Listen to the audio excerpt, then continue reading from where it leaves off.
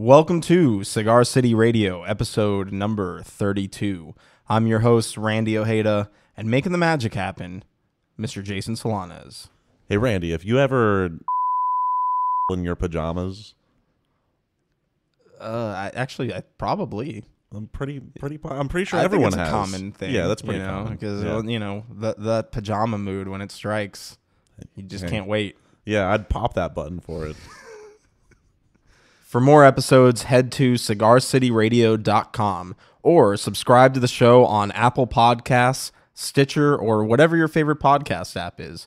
Just search for Cigar City Radio. You can also connect with us on Facebook, Instagram, or Twitter, and on all those networks, our username is Cigar City Radio. This episode of Cigar City Radio was recorded at the Blind Tiger in Ybor City. The Blind Tiger is a 1920s speakeasy-style coffee shop serving coffee, tea, vegan pastries, and more, with locations in Ybor City and Seminole Heights. You can check them out at blindtigercafe.com.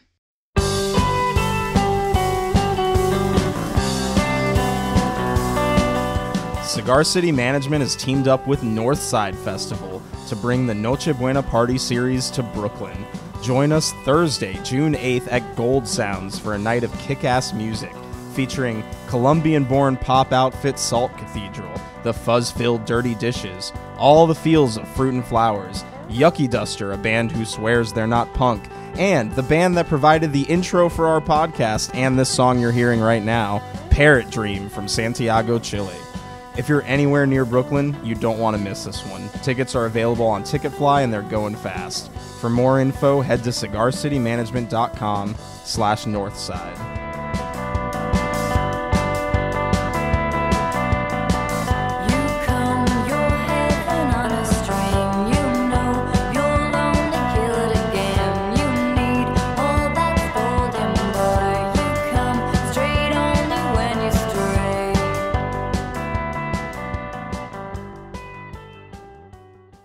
Our guest on this episode is Tampa's own Pajamas, a new project from songwriter Shane Shook. He's got a new EP out called Smile Lines, and he's throwing an EP release party this Friday, May 12th at Paper Crane in St. Petersburg. And yes, it is actually a pajama party. As the event details state, come in whatever you'd consider to be pajamas. Wow, it's pretty wide open. I mean, I've got some risque pajamas. That could get real interesting real fast. I can't wait to see what's there. What a party. If you can't wait, you can listen to Smile Lines on Spotify via our playlist, The Tampa Mixtape, and the Cigar City Radio Companion playlist. You can also find more on Pajamas at facebook.com/pajamasmusic. So here it is, episode number 32.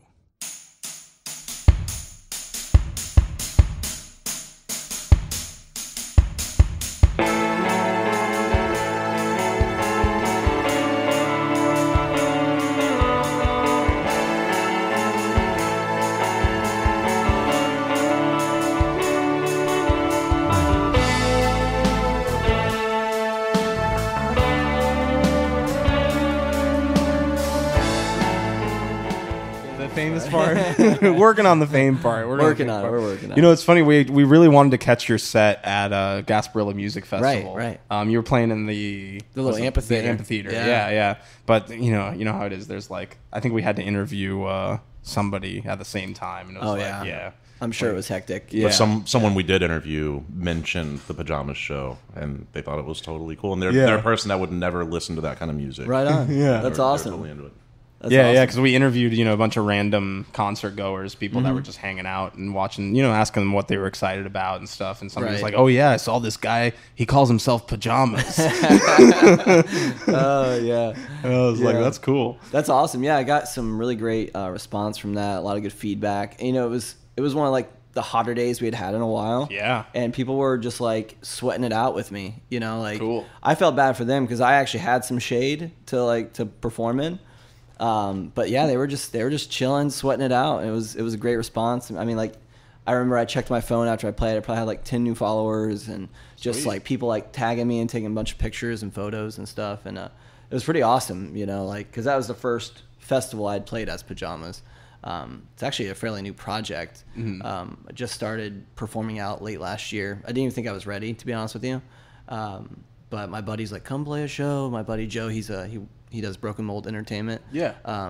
So yeah, I just started playing, and then it led to GMF, which was a great opportunity. You know, there's no way I was gonna pass that up. You know, so yeah, it was a great day, man. Really great day. Unfortunately, I couldn't make it out to the next day, but that Saturday was pretty fantastic. Yeah, it was. Yeah. We were there that whole day, and yeah, it was brutal. Yeah. Brutal in the day. It got very nice at night, though. It did. yeah. Once the sun went down, my girlfriend and I, we were just having some beers, and like I was like, oh man, this is perfect weather now. Yeah, you know? yeah. Now it is. Now Right? the sun's gone away. Right. Yeah. So like you said, yeah, this is a fairly new project. I know you just released an EP with Smile Lines. Right. That's kind of the first taste of Pajamas? Exactly. Yeah. It kind of started out. You know, I had been writing since my last band was called Mousefire. We were from around here. We broke up in like 2010 or so, and I had like gone different routes with like writing and demoing, and you know, I wasn't gonna take anything too serious. I just wanted to like just kind of write at my own pace. I didn't really need to jump back into it. So I was writing like folky stuff, and I'm like, nah, it's not really my style. And then I was writing just some like more just like indie stuff, a little darker than Mousefire stuff. And I was like, I don't really like that sound either. Then I just started toying around more with like the synth and like arpeggiators and you know, lots of jazz chords, and I just kind of was like, you know what, I really like this fun sound. It's fun, you know, it's kind of, you know, stems a little from like the new wave feel, but it's got that, you know, like modern electro pop sensibilities. I really don't know what to classify it as, but yeah, I just started out and I wrote the song Smile Lines, or actually no, Touch the Stars, and it's very synthy. And I was like, oh, this will be the one that really kind of gave me the viewpoint I wanted lyrically, the sound that I thought, you know, okay, this is the sound I'm going to go for because I really enjoy this. And then, you know, Smile Lines popped out, and then Beauty Sleep, and then We Can't Be Friends. They all kind of came out in the same time frame. And I was like, oh, I have an EP now. I wrote some other demos, but I wasn't quite... Like, I just thought, no, these are the 4 songs that need to go onto this little EP. And I think an EP is a great introduction to, absolutely, you know, to like work on a full length right now, just with working and family and, you know, everything that's going on. It would have been another year before you heard anything. So, yeah, you know. Plus, with the way the industry works now, I feel like, especially for a brand new artist, it's like people don't want to commit to, you know, a 12, 13 song album from somebody they haven't heard from yet. You exactly. know? But 3-4 songs is a little more digestible. Right. You know, it's easier for people to see that online. So yeah, I'll add that to a playlist and listen to those 4 songs, you know. Exactly.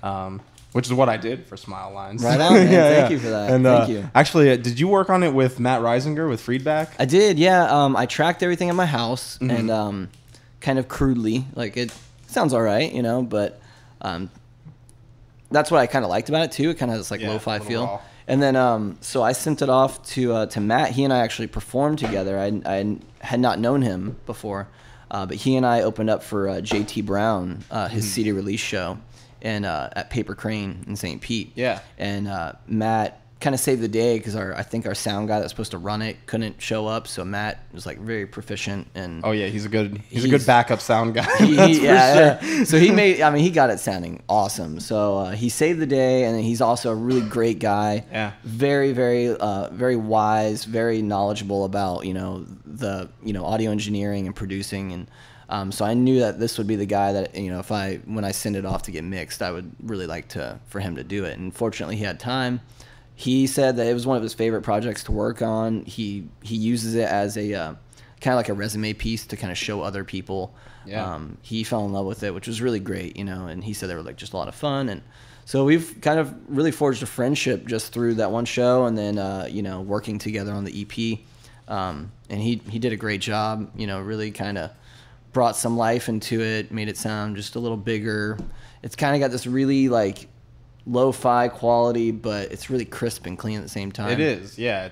It doesn't sound too lo-fi, you know. Right, like right. It sounds like one of those records that's like it's lo-fi by intention, not by necessity. You totally, know? Like totally, yeah, exactly. But I love that there's still a lot of really great hooks on the record too, because you know I listen to a lot of like electronic leaning music, and sometimes I get lost with it because it's, it's just beats on beats on beats. Right, And I'm like, that's right. cool, but I want a song. I want a well-written song with a good hook that I can latch onto. Well, thank you for saying that, because that's something that I've been a songwriter for a very long time. Like the music part kind of happens quickly for me, like all the little melodies that pop out over the bass line or guitar line or whatever it is, or the drum beat.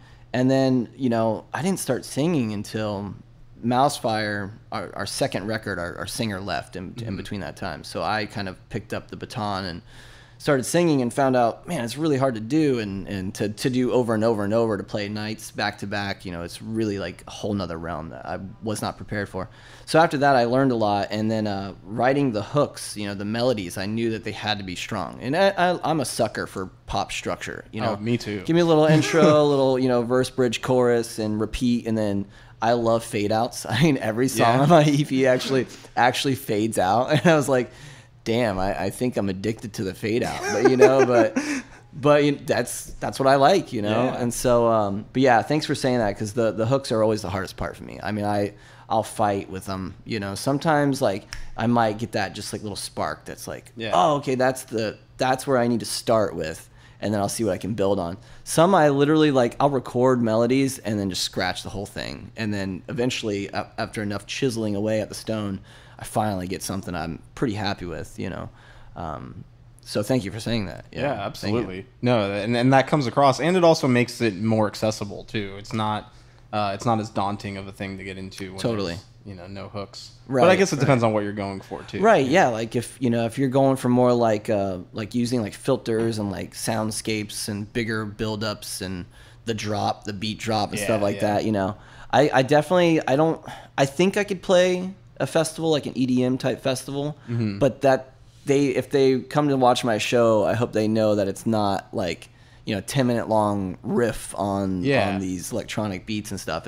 I love electronic music, and I definitely incorporate it, but I find myself in this like purgatory of, I still love riffy bass lines, I still love jazzy guitar. Yeah, and you do have like straight up guitar lines on the record. So. Lots of it, very rhythmic too. Yeah, which in Mousefire I wrote most of the music. Joey Bruce and I, he and I kind of forged the sound, and so he did more of the rhythm and I did more of the leads. So I'm kind of classifying myself as a lead guitar player, and then so I've slowly shifted into just more rhythm.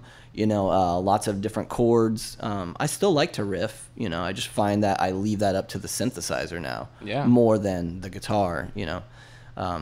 But sometimes if I feel like it's been too long since I put a nice riff in, I'll like, okay, let's get a nice guitar riff in there. Yeah, let's crank up the distortion. Right, exactly. Yeah, get a little fuzz going, Yeah. And obviously reverb and delay. You can't not have reverb and delay. Right, yeah, So, sure. For me, I mean. Yeah. But so when you perform, it's just you on stage, though, right? just me, man. Yeah. Just you, the synthesizer. Like, what's the setup like? Right. So yeah, I have my laptop. I have my MIDI controller. Little interface. I have a vocal processor, my guitar, and then so just try to mix the tracks real clean. Eventually I've thought about adding members, but at the same token, I felt like I'm kind of got a good pace going right now, so I'll just try to introduce more material, and then maybe when it comes time for a full length or something, try to piece together a couple players to kind of work with me on the record, because I did everything myself this time, which is a lot of fun. But sometimes if you have other players that you trust and you really respect, like if they come up with like little things that you wouldn't maybe not have thought of, or that could be great. But yeah, so for right now it's just me.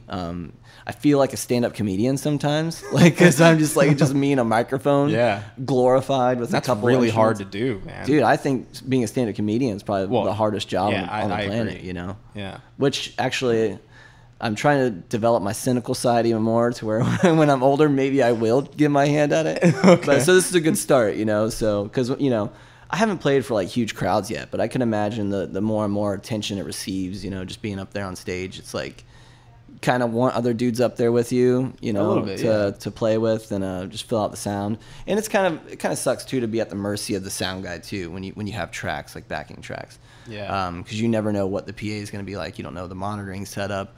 You just I've played very small places. I actually played a shuffleboard court in St. Pete. Right. And they didn't have much for PA, and it was outdoors, so the sound was just diffusing as quick as it came out. So it was really hard to like get into it because it's dancier, upbeat type music. But at the same token, you just get up there and do it, and it's a lot of fun. And people seem to be responding really well, and I'm just happy to be out there again. And if I got to do it alone for a while or forever, I'll keep at it.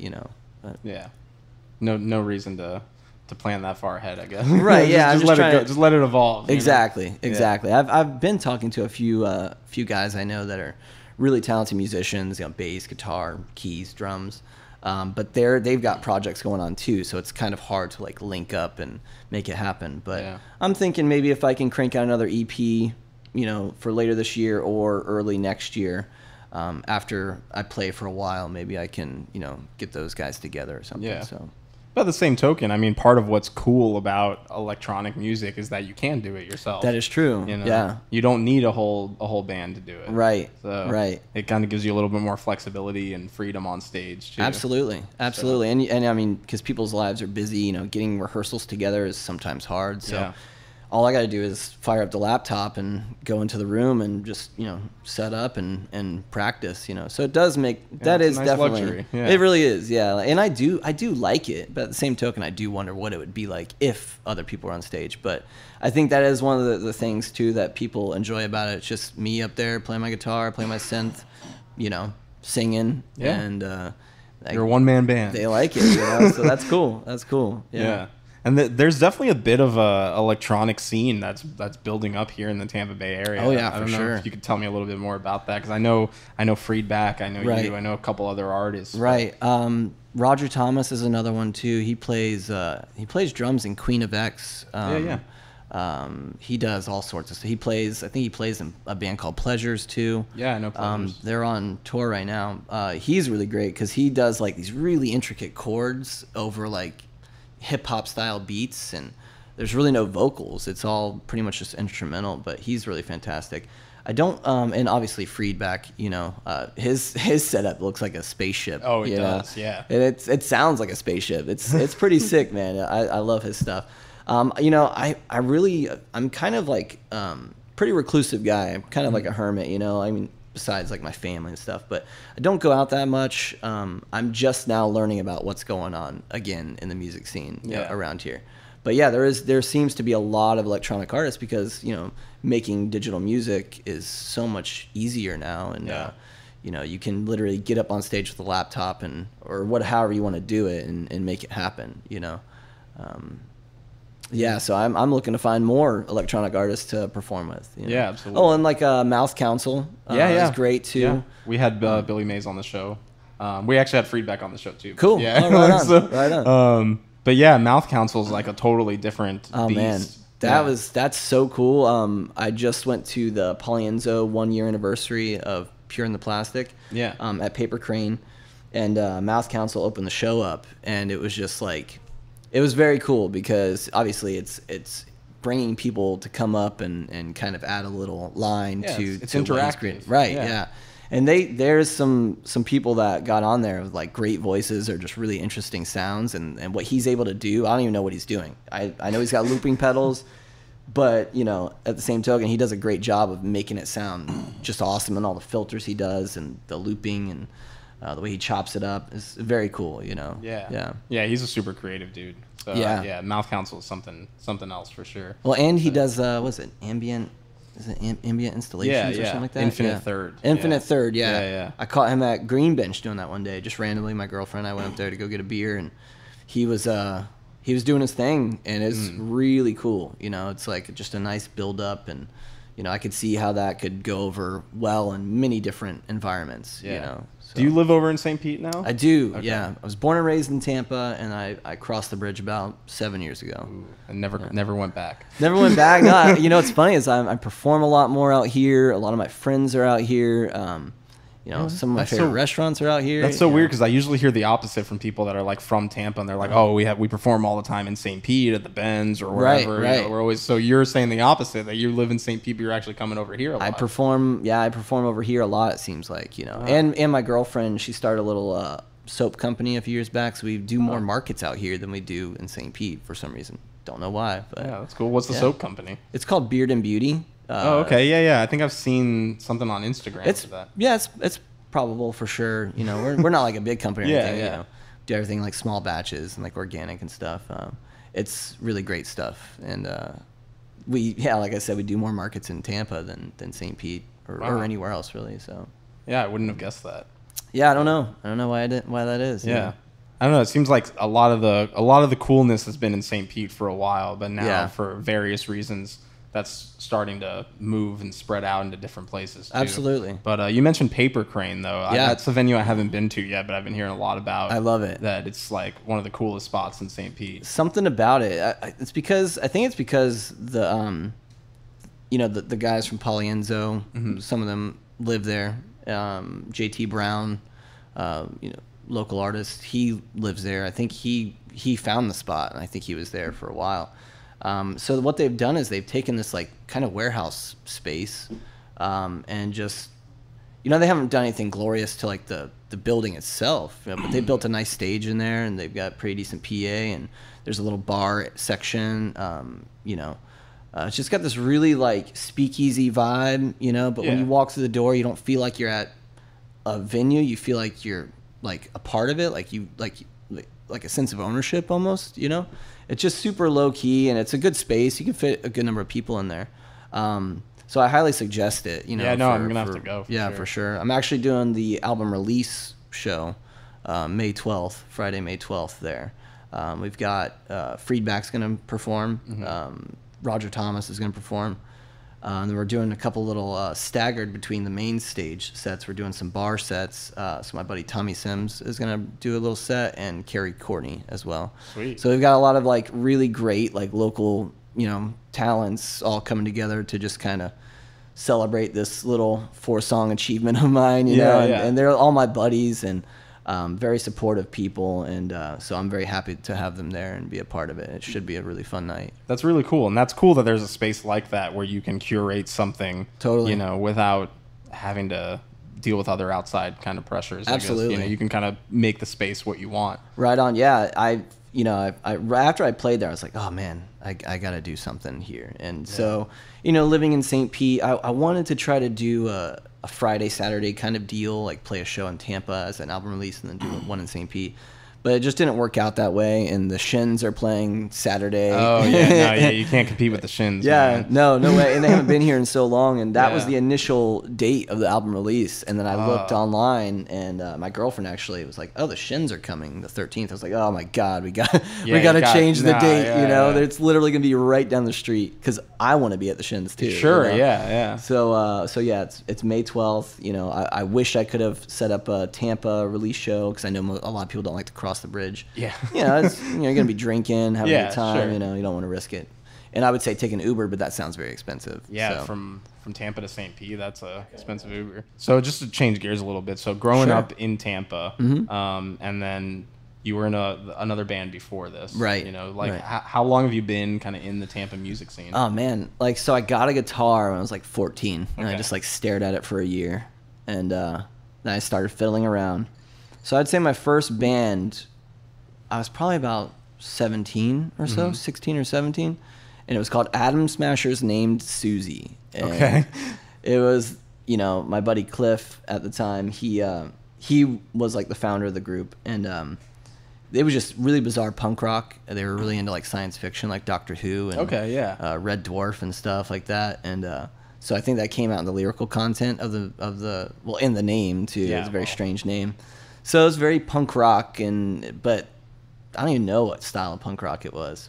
So that was my first band, and I remember like playing just like pubs and bars and stuff, and being not even old enough to be a patron there, but I was performing there. We were in the same boat when we used to be in a band, playing like the old brass mug, right? But like not being old enough to actually be in there. I definitely played there too, for sure. And then that then I met other bands that were doing similar things. And then so after about a year, I left that band. Oddly enough, Tim McTagg from Under Oath replaced me in Atom Smashers. He actually played in Atom Smashers for a while. I don't know. He's from St. Pete, right? Around here, for sure. So then I made friends with a couple dudes. They were in a band called Delivery Boy. Okay. And that was, again, another like punk rock type outfit, a little faster, a little more technical guitar riffs. And I was really all about getting technical with guitars. Like, how fast can I play? And all these butterflies and palm muting and stuff. Watching John Petrucci videos. Right, yeah. or like listening to anything on Fat Records, basically. Okay. You know, the other side of the spectrum. Right. Yeah. Exactly. And then that led to a band called Saga 24/7, which eventually turned into Amberlin. So I left Saga. We already had the name Amberlin picked out. I think there was like a couple demos that we were jamming on.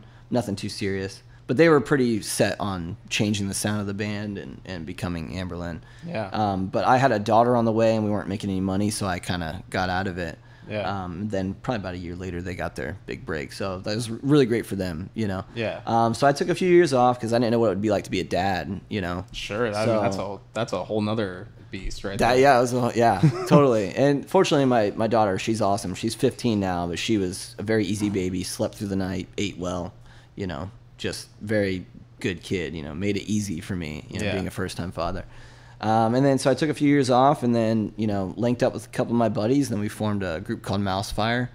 We didn't start actually getting into the music scene really. We actually rehearsed in my mom's like storage unit for like probably almost 2 years. Wow.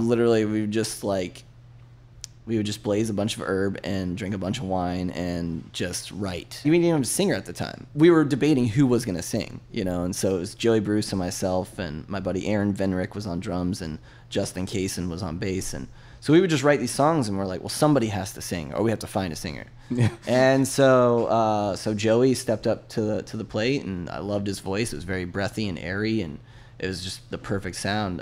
So then we recorded an EP in St. Augustine, and then I showed a friend of mine, and they were on a small indie label called Luho Records. Mm-hmm. And my buddy Eric was like, hey, I'm going to send this off to Luho.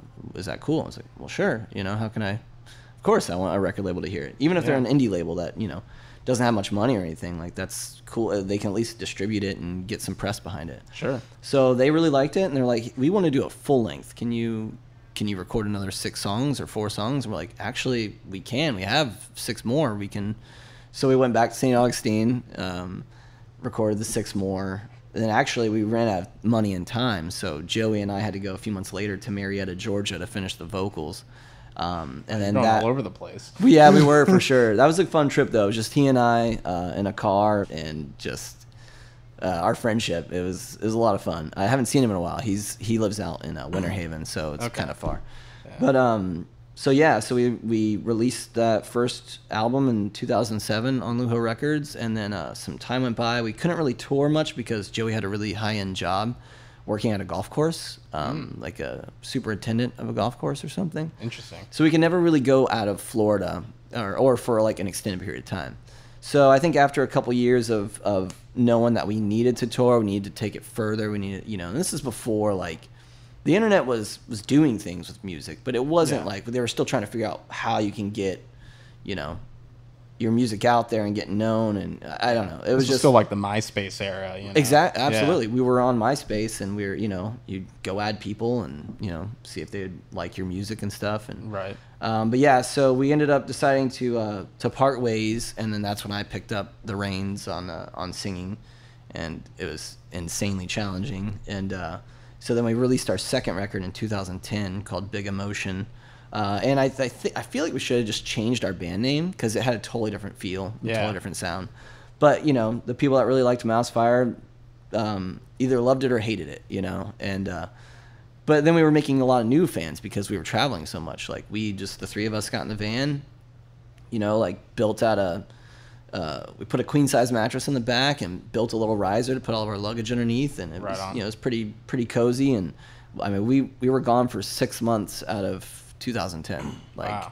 And it was all DIY. Like, we did all of our own, you know, we didn't have a booking agent or anything like that. It's a long time to be on the road. It was, yeah. So we'd go out for like a month, come back for like 2 weeks, go out for like 2 months, come back for a week, and then, you know, And we just did that. And after 6 months, we were done. We broke up. That was it. We were like, dude, we can't do this anymore. Like, we're broke, we're tired, we're like beating each other up, you know. And so yeah, I've been in the music scene around here for a while. Now. Yeah. And then you took some time off, and Yep. then now's Pajamas. Pajamas. Yeah. And where did the whole idea for Pajamas come from? Honestly, I really love comfy clothes. Like, so when I get home and like I don't have to leave the house anymore, I'm just pajamas all the way. Yeah. So yeah, my girlfriend and I, you know, she was like helping me brainstorm, you know, names, and she's like, I really like pajamas, you know, and like that was one of the ones that came out. I was like, you know, it makes sense. I'm always in them, you know. Yeah. So do you perform in the pajamas? No, I'd like to find if I could sew, if I could make my own, I'd probably make. Because I want it like loose through the legs, but kind of tapered and tight at the ankle, almost like a jogger. Okay. But a different material, pockets, and then you know I like bigger, like baggier shirts. You know, like flowy stuff. Playing in Tampa, you never hear anybody's like, "Oh, los pajamas." You never hear that? Actually, I worked in a lot of kitchens for a long time, and I work with a lot of Latinos, and that's what they say. They're like, pajamas. Pajamas. Yeah. That's what my mom would say. Yeah. Yeah. They call me Chef Pajamas. And I'm like, oh, that's great. You know. So, are you a chef too? I am. Dude, a man of many talents. Where?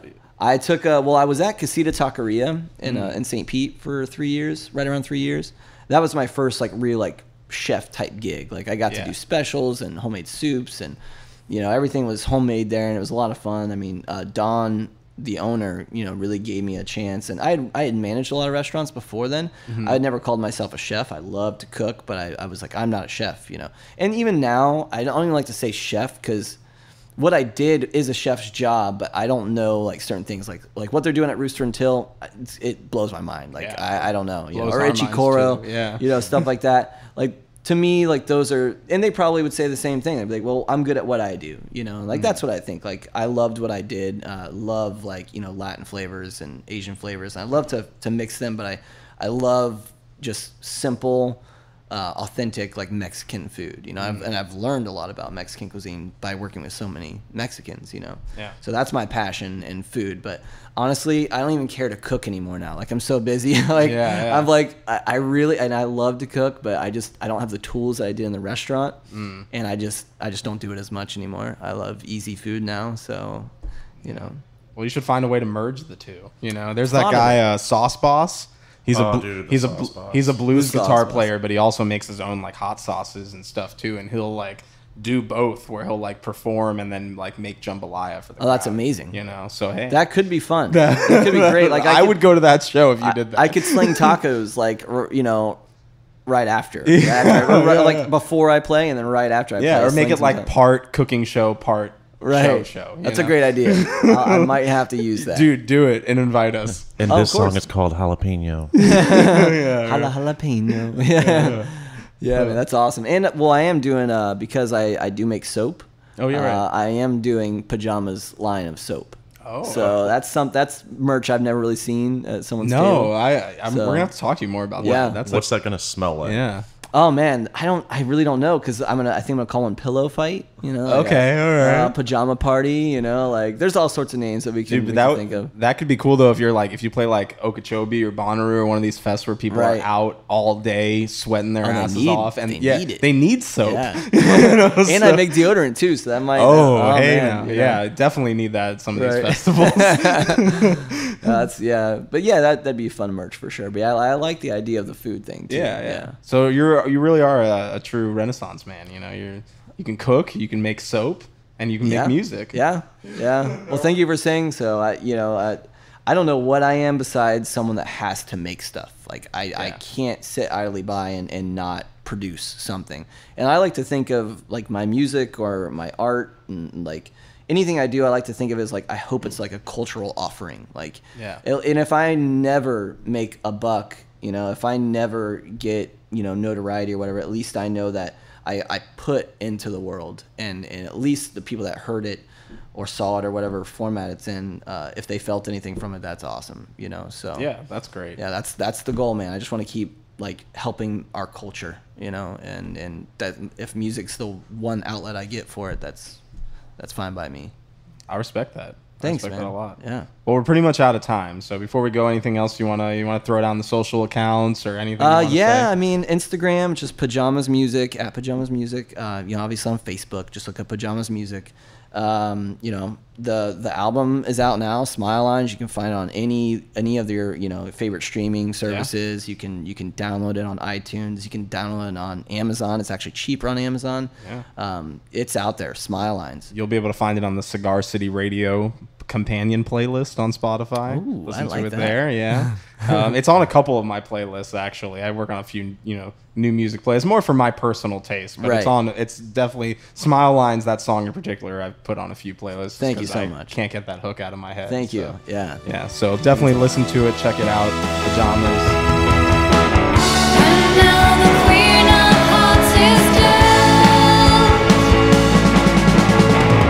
I didn't hold just how I felt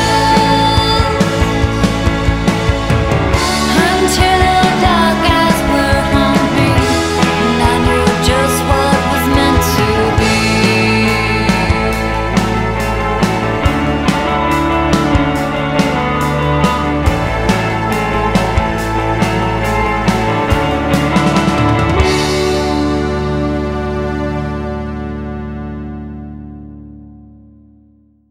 Damn, I think I'm addicted to the fade out. Addicted to the fade out. Addicted to the fade out. Damn, I think I'm addicted to the fade out. Addicted to the fade out. Addicted to the fade out. Damn, I think I'm addicted to the fade out. Addicted to the fade out. Addicted to the fade out. Damn, I think I'm addicted to the fade out. Addicted to the fade out. Addicted to the fade out. And now, Pepper's Lament.